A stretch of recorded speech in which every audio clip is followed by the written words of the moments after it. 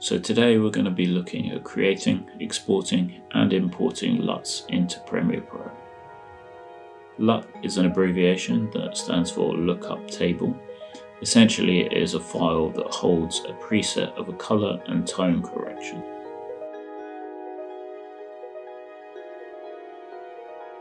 So I've got this drone clip of me walking near this cove in Sardinia, and at the moment it's just the raw footage, so it's looking really flat because it was filmed in a log format. So we're going to come up here to the limited tree color tab.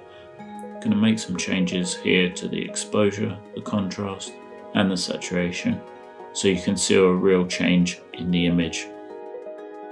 So now you can see an obvious difference between the two clips, before and after. Now to create the LUT, we need to come up to the limited tree color tab, and we need to either click the three lines on the right hand side there, or right click on that tab, and we're going to click export.cube. I'm going to rename this Sardinia. Now I also like to save a .look file just so I have it both in the same location.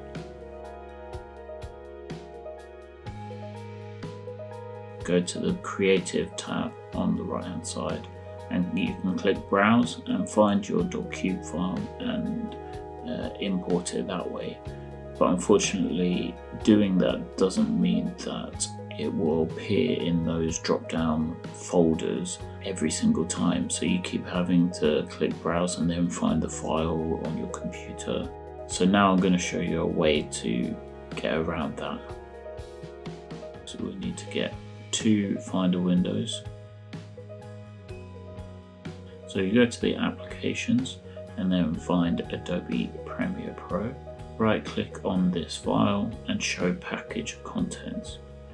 Go to contents, scroll down to the Lumetri folder, and then LUTs, and then Creative, Legacy or Technical, and you can drop your .cube file straight into the Creative file or the Legacy file, and that will mean that it will appear in the Basic Correction drop down menu or the Creative drop down menu. Once you do this, it will ask you for your password if you're running on a Mac. So I'm just going to enter my password here. And now if we go back to Premiere Pro, you can see at the moment it's not there. Now this is because we need to close down Premiere Pro and we need to restart the system before it appears. If you go to the Creative tab and click on Look, you can see that my Creative LUT is there, Sardinia. So a little tip here for you is to apply the LUT to a adjustment layer on top of the clip so that you can adjust this across your whole workflow. Thanks for watching. Please like and subscribe, and if you've got any comments, pop them down below. I'll see you in the next video.